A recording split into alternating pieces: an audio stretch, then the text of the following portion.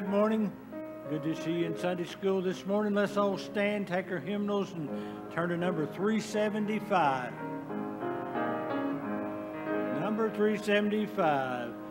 What a wonderful change in my life has been wrought since Jesus came into my heart. I have light in my soul, for which long I had sought, since Jesus came into my heart. Since Jesus came into my heart. Since Jesus came into my heart. Floods of joy for my soul, like the sea billows roll. Since Jesus came into my heart. I have ceased from my wandering and going astray, since Jesus came into my heart. And my sins, which were many, are all washed away, since Jesus came into my heart. Since Jesus came into my heart. Since Jesus came into my heart. Floods of joy o'er my soul, like the sea billows roll. Since Jesus came into my heart. I shall go there to dwell in that city I know, since Jesus came into my heart. And I'm happy, so happy, as onward I go, since Jesus came into my heart. Since Jesus came into my heart. Since Jesus came into my heart. Floods of joy o'er my soul, like the sea billows roll. Since Jesus came into my heart. Amen. Thank you, Daniel. Now, I know that, like myself, you've heard a lot of bad news all week. If you listen to the news about inflation and price of gasoline, and a lot of bad news. But I got here this morning and the choir sang, "Even in the valley, God is good." And the congregational number is, "It is well with my soul." And then you often hear Dr. Barber quote Psalms 103, "Bless the Lord, O my soul, and all that is within me, bless his holy name. Bless the Lord, O my soul, and forget not all his benefits."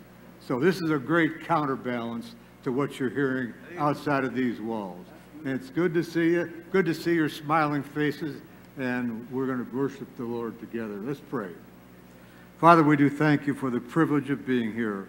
We thank you that the good news is that Jesus saves and that you are coming again. We're so grateful for all these great promises of your book. And we ask these favors in Jesus' name. Amen. All right, you may be seated. I'll give you a few announcements here, and we'll have another number. The Lost and Found, don't forget they got some items there you might want to look over, and maybe you lost something there. You could find it. The Wills family singing today, July 17th at 6 o'clock this evening.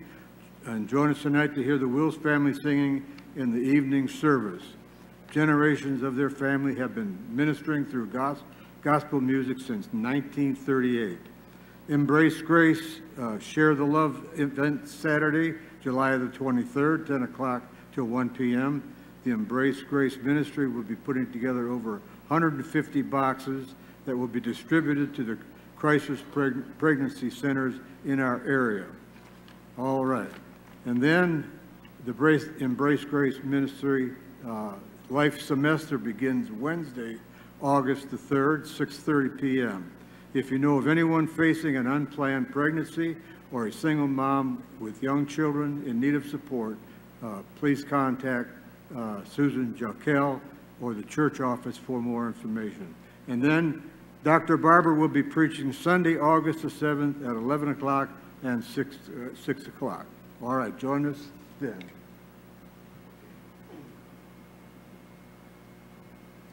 Don't let this scare you. I'm not singing. Turn in your hymn books to 220. Got them right? We haven't got to use them. We've been lazy up on the screen, but that's okay. If it's on the screen, that's great too.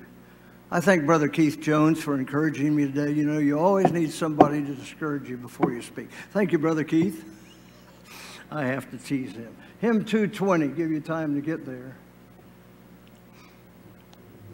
Great story behind this hymn. I studied a little bit about it. If you look down under the wording, you'll see a name by the word text. The name is William W. Wofford. William Wofford was a black preacher, and he was blind. He had a little shop. I don't know how he did it, but he carved a lot of different things. But he loved the Lord. He memorized a lot of scripture. One day, one of his preacher friends came in, and he said to him, he said, I'm not able to write, but he said, I want to quote you some words that the Lord's giving me.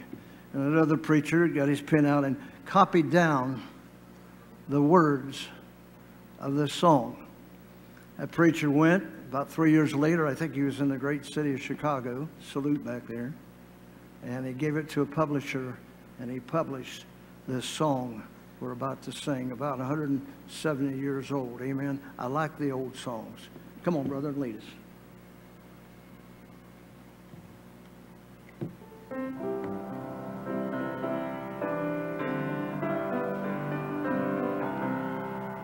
Sweet hour of prayer, sweet hour of prayer, that called me from a world of care, and bids me at my Father's throne make all my wants and wishes known.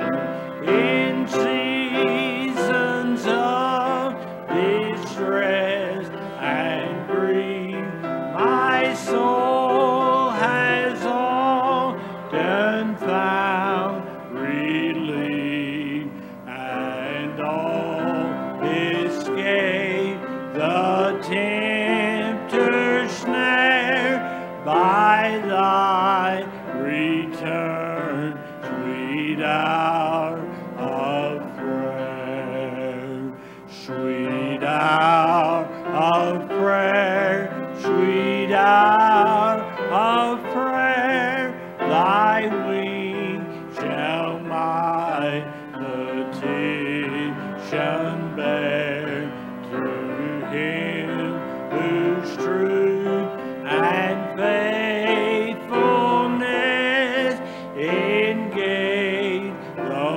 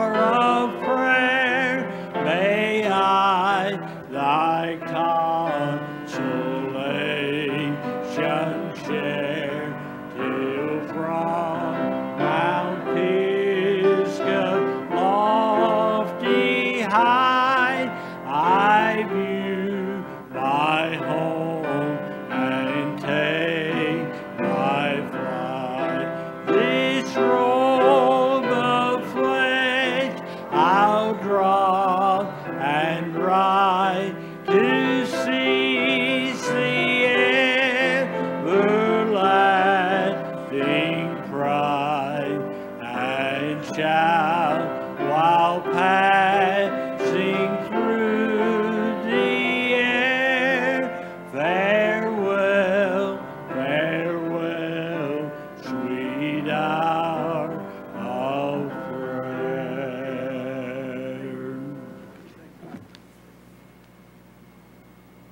All right, that's a great message and song, isn't it? How about a birthday? Anyone have a birthday this past week or this week coming? Where? Oh, Ruby? All right. Anyone else? Happy birthday, Ruby. Happy birthday to you. Happy birthday to you. Happy birthday, God bless you. Happy birthday to you. All right, anniversaries. Any anniversaries? All right, I don't see any. Let's look at our prayer list here. Dr. Weaver sent in a special request this morning. Jim Bailey, he had requesting prayer for Jim. He has very serious health issues. And of course, we want to remember our own folks. Now, there may be still some prayer journals in the lobby. This is published about every 3 months. It keeps up with all the missionaries and the ministries of the Worth Baptist Church. You might want to get one of those, and also the weekly prayer list published on Wednesday. And also many of those are needing requests. We had many COVID cases that did arise in the past couple of weeks. So we want to prepare for those people also. How about our unspoken? We don't usually have quite a few of those. And the Lord knows each and every one. All right, just before our Sunday school lesson, we'll have a word of prayer. Father, now as we turn to your precious book, we do thank you for the instruction we receive from your great book. And Father, we just ask that our hearts would be open and our minds would be open to your precious word. Now we ask a prayer for these dear folks who have COVID, and for those who are in other health care issues, and for those who have recently suffered a loss in the family. And Father, we thank you so much once again for the privilege of being here to open your precious book and learn of thee. And we thank you for these things in Jesus' name. Amen. Brother Riggsby.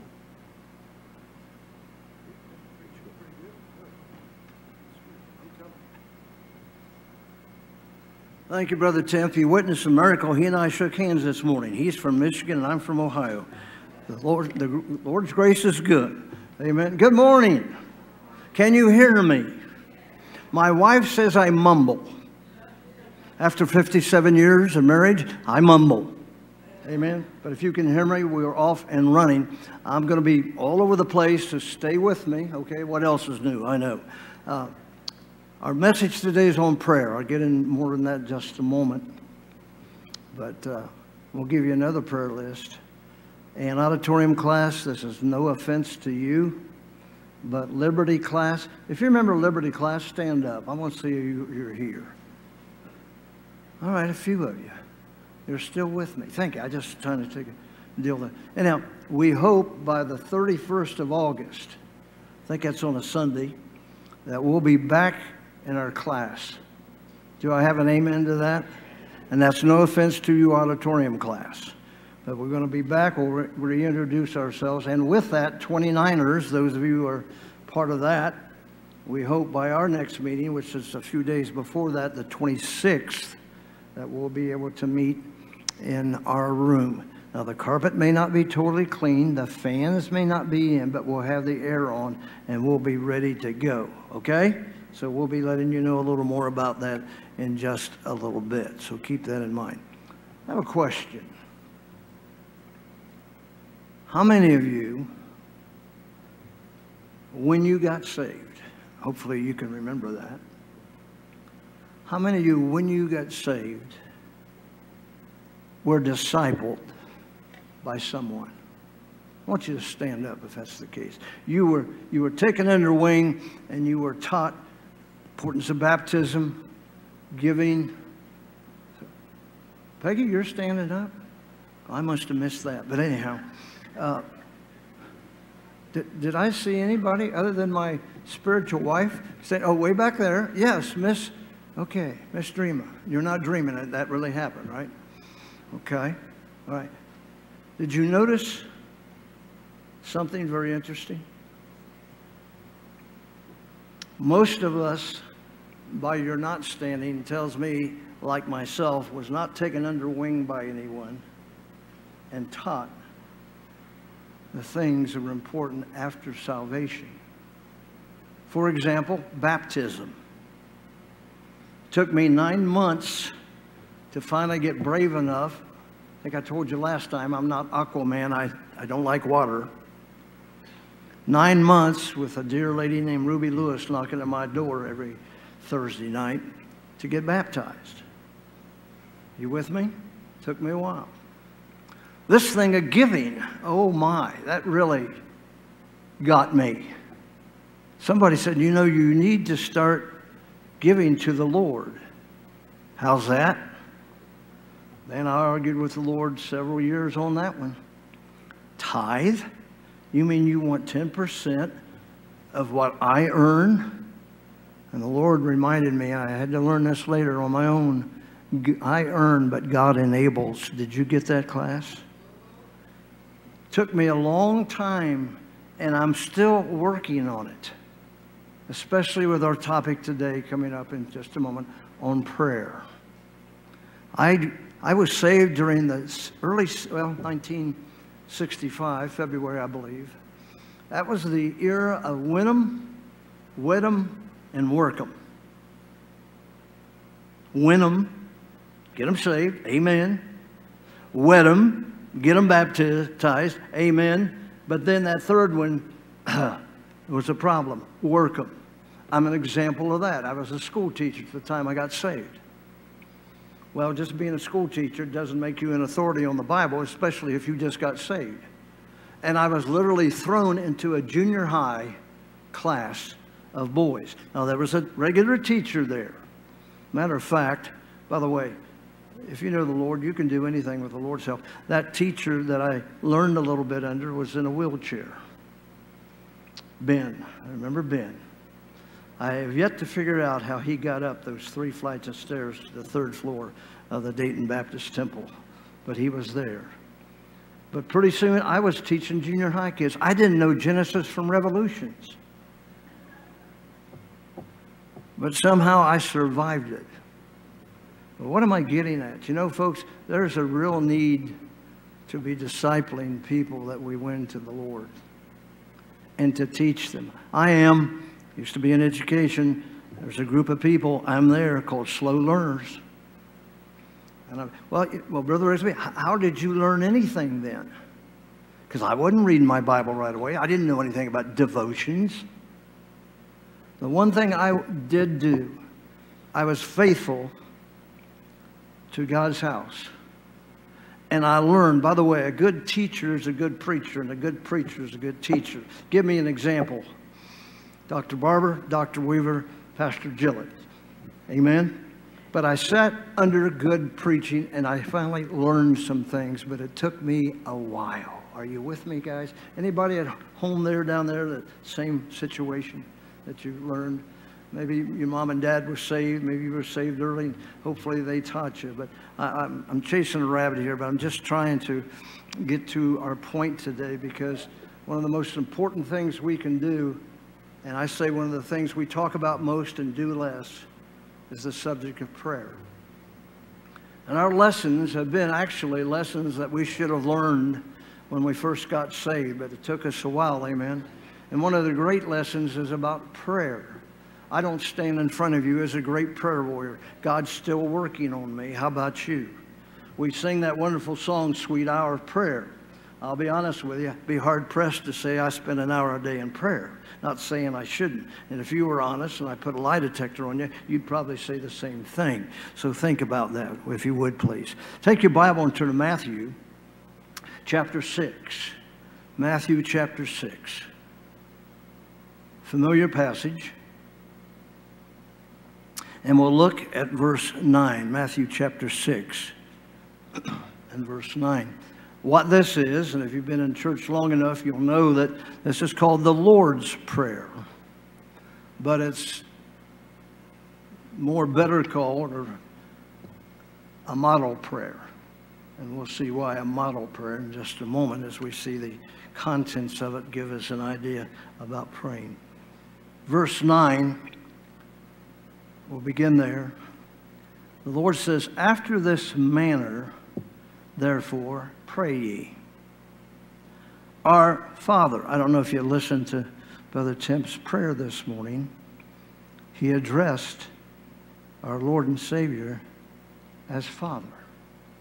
Hang on to that thought.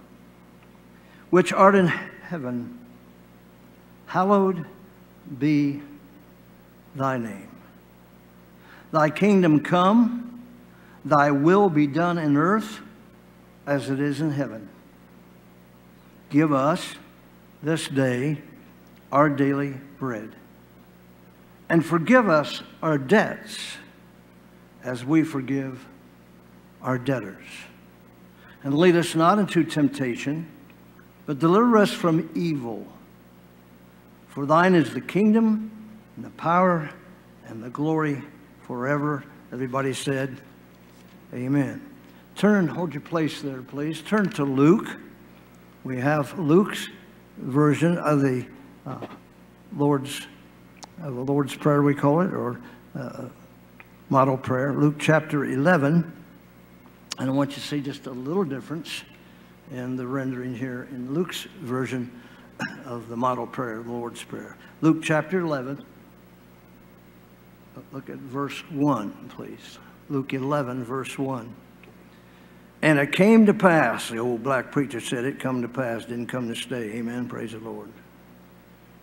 That as he was praying, what is Jesus doing? What? Come on, talk to me. He's praying. I'm glad he set the example. Amen. Just didn't tell us, teacher. He showed us as he was praying, okay? In a certain place. Getting ahead of myself a little bit. What else is new to me? This is for free. Help you out. Do you have a private place to pray? Think about it. Do you have a private place to pray? What do I mean by private? All alone. No noise, unless it's the birds outside chirping. Nobody around you. Now, if you remember when you had kids, that might be a real problem. You better get up real early. But Jesus was praying. I'm trying to help you out here. Find a private place to pray. No noise, no interruptions. Amen. And can I tell you, do it in the morning. Bible says pray without ceasing. Amen. Have an attitude of prayer. But do it in the morning. All right, this is a Yankee talking about Texans, and we're going to get blamed for what I'm about to tell you anyhow, so it's okay. I have learned if I don't have a good prayer in the morning and I get out in this traffic, I lose my religion real quick. Anybody at home like that with me? And I know you're going to say all the bad drivers are Yankees. My daddy taught me how to drive at 19. He didn't think I was mature enough at 16, and he was right. But he said one thing to me before I ever started driving. He said, drive like everybody else is crazy. How about that? Amen. Find you a place. Find you a good time. Find a place without interruptions. And one other thing I'll give you, and this has taken me a long time. Well, Brother Riggsby, how in the world can we spend an hour in prayer? Good night. That's 1/24 of my day. Most of that at my age is spent sleeping. Can I give you something else to do to help you fill that hour? I just pulled this out of somewhere else. This is a little 5x7. See that? Object lesson, object lesson. You know what I do? I make a list every morning. What kind of list? Duh, a prayer list. And you know, by the time I write down, and this happens to be 52 things to pray about, Some of you are on this list too. I'm not going to tell you. Embarrass you. I'm on this list. It's me, oh Lord, it's me, oh Lord, standing in the what? Need of prayer. Amen? If you really stop and think while you're praying and write down who or what you're praying for. Now, this is nothing startling, but this was yesterday. First thing I wrote on my prayer list, it was your wife. No, she gets down there a little bit. Was rain. Do I have an amen, Texans? Rain, whatever that strange thing is. I probably told you the story, but I remember 1984 when I came to start North Bible Baptist, at that time Institute, seminary now. I remember sitting about right there where Barb is. Thought I needed to join church where Dr. Barber was and leader. Especially in July and August, every time he got up here, he did something strange. What was that, Brother Riggsby? He prayed for rain. And I'm sitting back there thinking, I never heard that. Up north in Yankee land where God lets it rain all the time. But now, after 38 years, I understand why he prays for rain. And then, you know, it just hit my mind, my second thing, something that rhymes with. I wrote down the word Ukraine. Ukraine. I don't know if you follow the news. I don't follow a whole lot of it, obviously. But we need to pray for the country of Ukraine and all that's going on there. So make a list. Start with your family. Start with your friends. Start with your church. Start with organizations. Start with the ministries of this church. Quiet place. Silent place. Place you can make a prayer list. Kind of ahead of myself and just trying to help you with that. And I better put that. I saved these, by the way, just in case I need reminders and everything. Okay? Think about it. By the way, I gave you, or the guys gave you, a little sheet today. Some quotes on prayer. Great quotes. Now, don't look at them while I'm teaching. Wait till Pastor Gillett and you. No, I'm just kidding you to do it. Okay. A little boy prayed one day. Now I lay me down to sleep. A bag of peanuts at my feet. If I should die before I wake, you know I died of a tummy ache. And you say, well, that's kind of funny and kind of cute. But I wonder if that is about equivalent to how we pray. I wonder how far our prayers get up to the throne of grace. That's just a challenge to give you. Now, as we get into the meat of the message, that's all introduction, by the way. Notice God is not saying, pray this prayer. But he's saying in a manner of, nothing wrong with quoting and praying the Lord's Prayer, or the model prayer as we call it. Nothing wrong with that, but that's, he calls it one time about the leaders of the church, mere repetitions. So our prayer should come what? From our heart. From our heart to pray. So he's not saying, it's a guide to show us how to pray, if you'll understand that.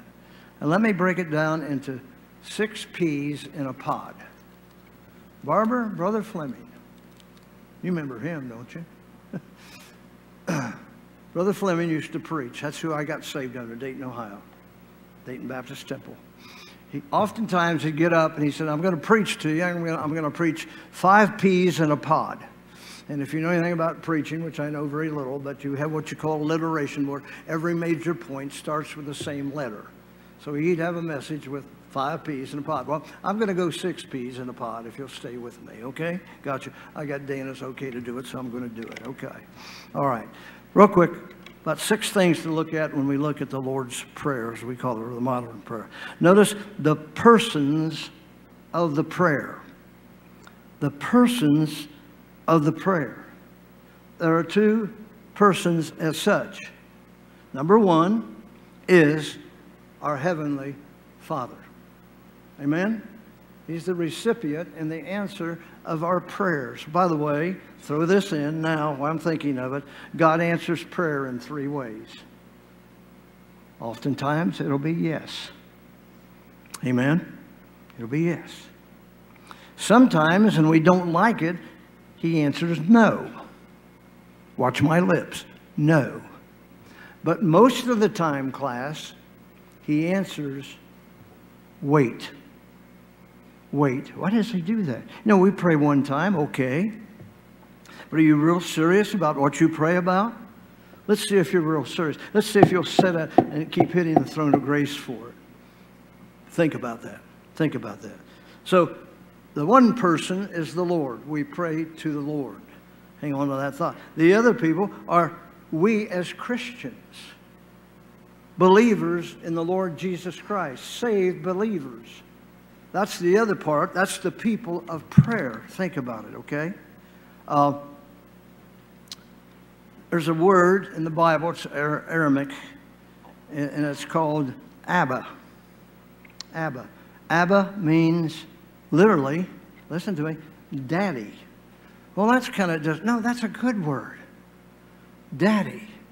The Lord is our dad. You remember growing up and you wanted something? And Dad'd be sitting there at night. You'd crawl up in his lap. And he'd say, Dad, sure like to have that BB gun. Yeah, I know, I'm going way back. It's all right, Troy. When you get old, you reminisce. Sure like to have that BB gun. And I didn't get it the next night. I kept hounding him, asking him. Here's a lesson here. He finally relented and bought me that BB gun. Man, it was a Red Ryder BB gun. How many of you remember Red Ryder stuff? Whew, glad I'm speaking to the right group. And he was hesitant on giving me that BB gun. Well, he was right in his hesitancy. About a week after I got it, I went outside, never forget this, because I got reminders back here. And there was something on our driveway. And I went, bang. I'm left-handed, so I missed it, of course. And I heard a real funny sound after the BB went off the driveway. Ding, something like ding.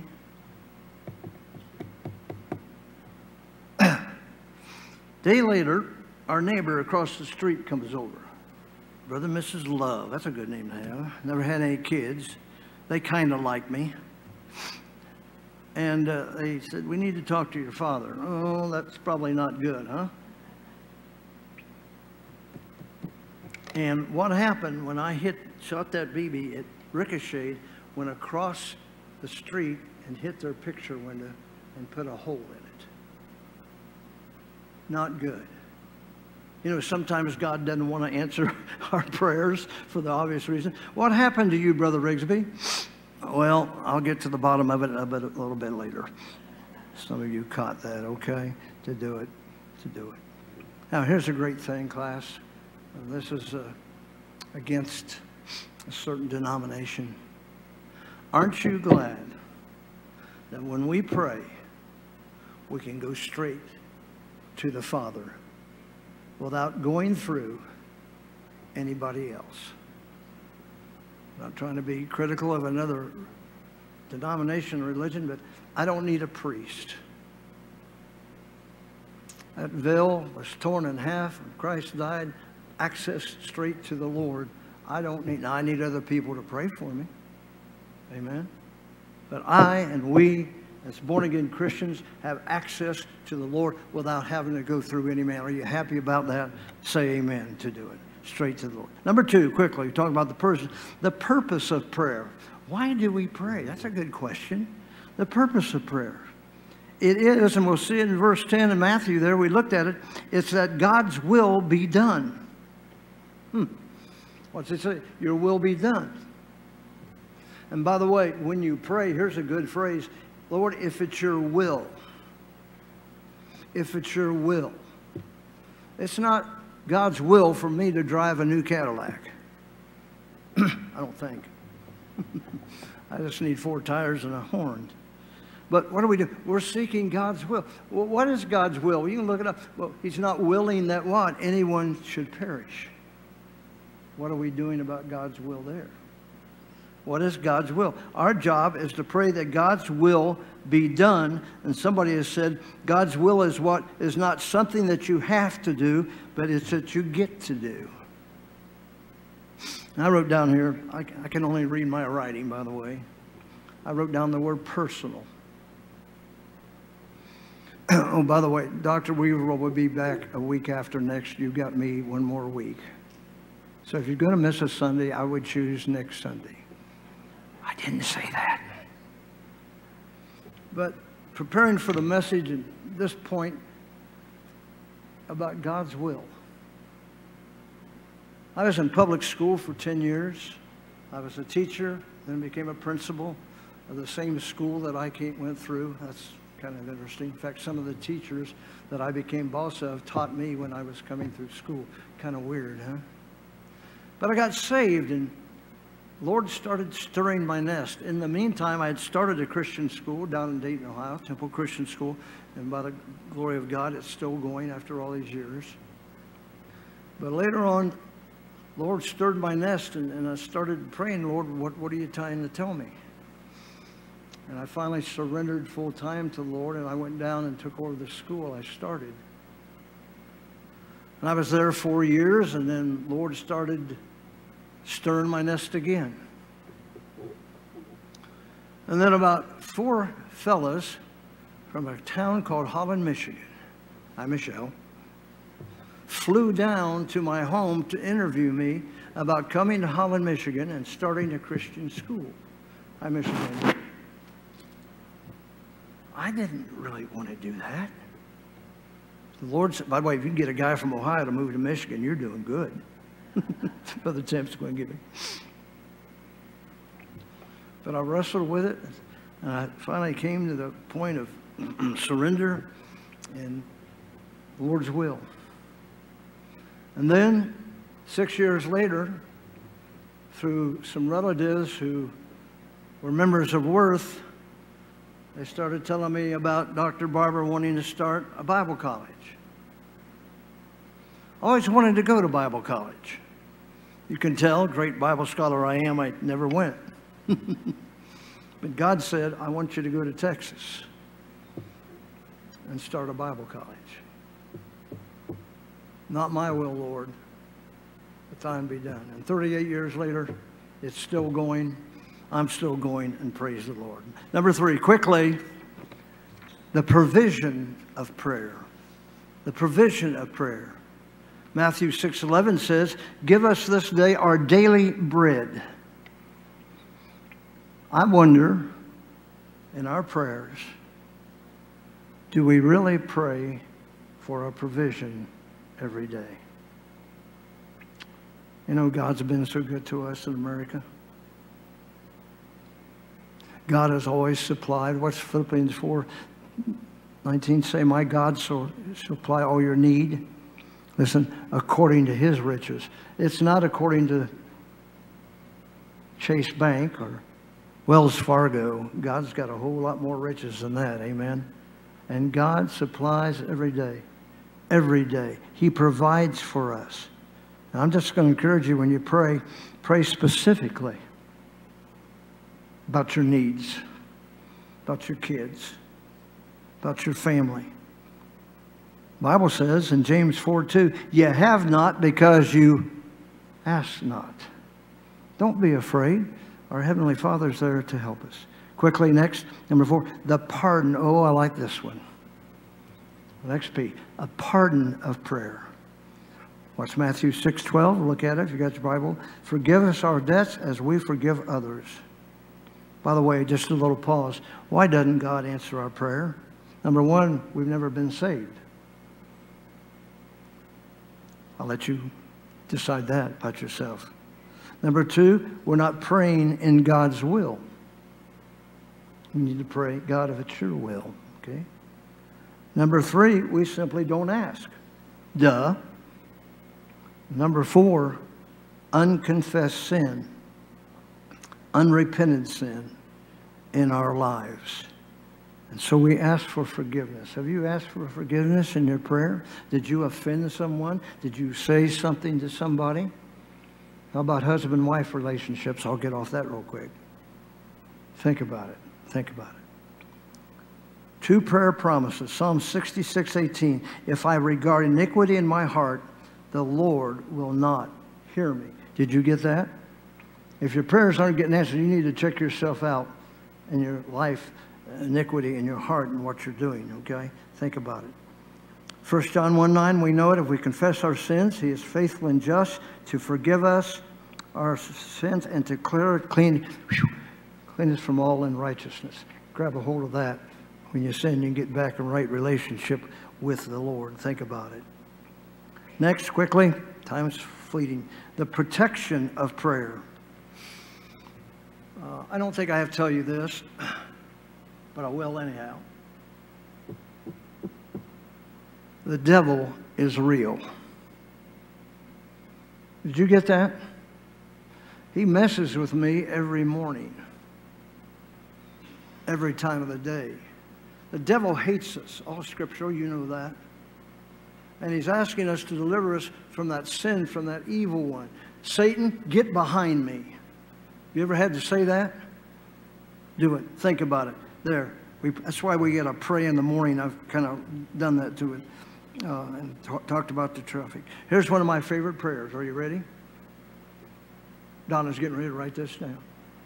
Or her store order. Give me patience, Lord, but hurry. Some of you get that. Give me patience, Lord, but hurry. Didn't give me much patience. Next, quickly, the praise. Another P. The praise of prayer. Did you notice at the beginning and the end of the model prayer, he is praising the Lord to do that. And notice he calls him hallowed be thy name. That means reverential. That means holy. And then look at the end of it. Thine be the glory, the honor, and all that. Praise the Lord for the prayer. By the way, did you ever praise the Lord? We praise him for a lot of good things. Amen? Got to do that. But did you ever praise the Lord for what didn't happen? How about that close call with another car? Thank you, Lord. Praise you, Lord. How about a doctor's diagnosis didn't come true? Did you ever thank the Lord for that? Did you ever praise the Lord for that? Be a good habit you need to get into. Praise the Lord for what didn't happen. Lastly, don't you love it when a preacher and a teacher says lastly, but we're not quite done. Stay with me. We have the praise of prayer. I'll give you that to do it. In conclusion, we won't turn there, but there's a great song. I don't know that we've ever sung it here. And again, I'm not going to sing it to you. But sometime, look in your songbook at number 218. It's called Teach Me to Pray. Teach Me to Pray. It's a great song. I hope you'll look at it to do it. Then I'm going to give you one last prayer. Now, I know we ought not just pray what everybody prays, but there's another prayer, and I'll be done. Lord or Father, let me be a nobody. Let me be a nobody. Telling anybody about somebody who loves everybody. Let me say it again. Lord, let me be a nobody. Telling anybody about somebody who loves everybody. Amen? Well, you like them two skunks kissing. You can get all you wanted, but you got all you could stand. We'll see you in church. Have a good day.